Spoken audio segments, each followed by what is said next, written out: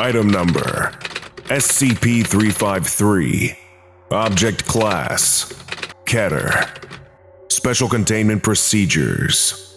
Biological Hazard Protocol is to be maintained at all times. Biohazard Threat Level 4. Full hazardous material suits, gloves, and oxygen supply will be required to examine subject. A disinfectant shower and decontamination spray are standard procedure before and after contact with SCP-353. The whole containment unit is to be kept underground, at negative pressure, and hermetically sealed at all times to prevent accidental contamination to the outside area. In the case of containment breach, all affected personnel are to be placed in immediate Biohazard Level 4 quarantine. Termination will be required in the possibility of an outbreak of one or more Class 9 infectious agents. Subjects should be fed 3 times a day, as standard, and provided with the minimum required comfort items: a twin-size bed, a pillow, and a blanket. Clothing in the form of disposable surgical scrubs are to be provided as needed, but requests for items should otherwise be denied. Any outward signs of disease in the subject, such as rashes, boils, vomiting, or sickly pallor or demeanor, should be reported with haste. Since the appearance of symptoms in SCP-353 means a willful effort on her part, subject is to be subdued and questioned. Should SCP-353 need to leave its containment facility for any reason, it is to be fitted with an explosive collar, time-release drug delivery service for dosages of euphoric substances, and biohazard containment suit. Should SCP-353's suit breach containment, emergency sterilization procedures, up to and including incineration of the affected area, are to be carried out. Description: SCP-353 appears to be a normal human female, 26 years old, of average physical capacity and average intelligence. Subject has the capacity to siphon infectious viral and bacterial agents from her environment, nurture and store them within her body, and then redistribute them to devastating pandemic effect. SCP-353's mood directly affects the radius of infections recorded, with increased emotional states leading to massively increased potency.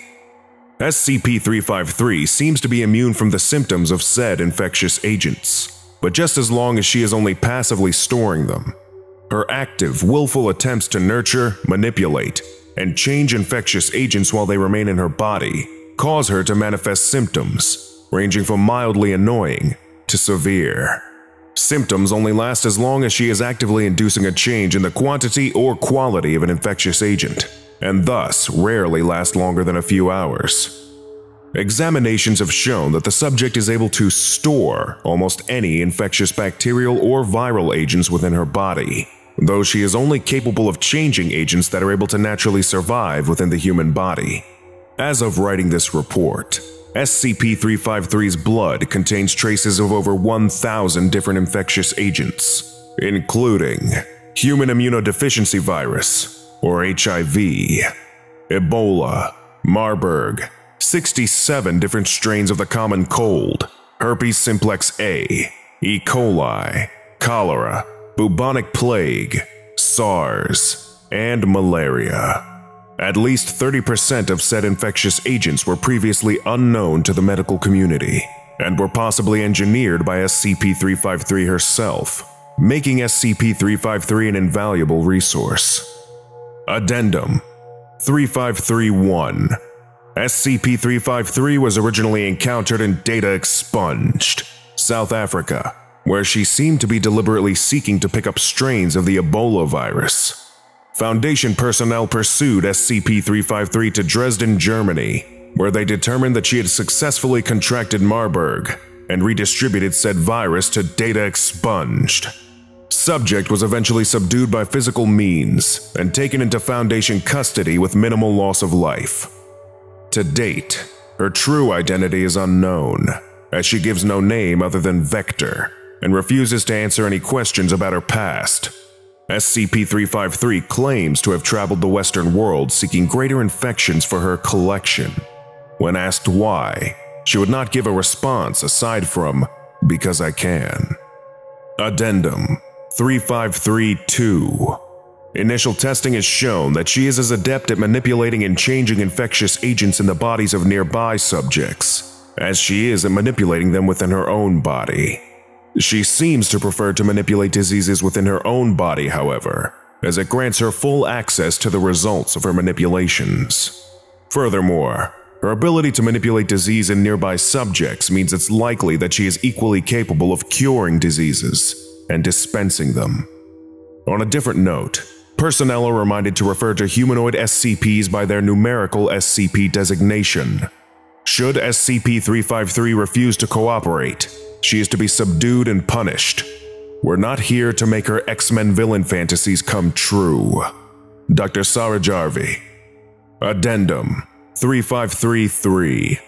Given that this girl is a walking time bomb of viruses, I recommend that we trank her, strap her to a table, and give her a massive dose of ribavirin interferon cocktail to flush her system.